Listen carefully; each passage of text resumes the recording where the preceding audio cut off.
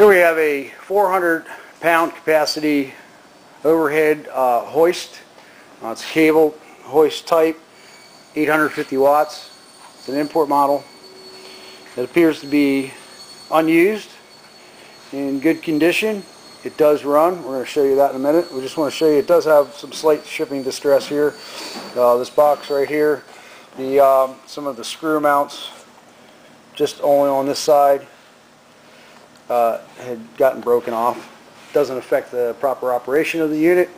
Alright, so what we're going to do is, it already has a safety stop on. It's already wound up. We're just going to unwind it here.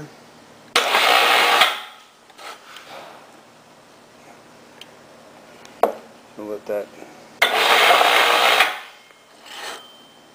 So as you can see, it does pull out properly. And we'll just pull it back.